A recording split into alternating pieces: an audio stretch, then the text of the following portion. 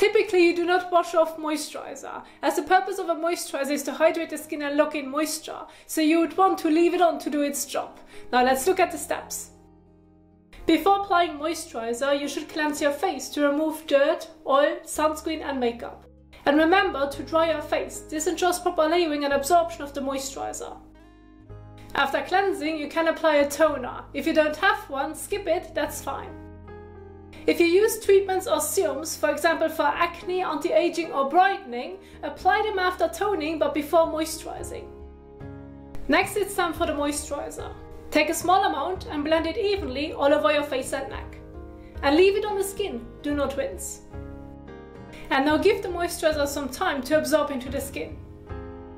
If you're moisturizing in the morning or before going out during the day, always follow up with a broad spectrum sunscreen to protect your skin from UV damage. And that's it, happy skin caring!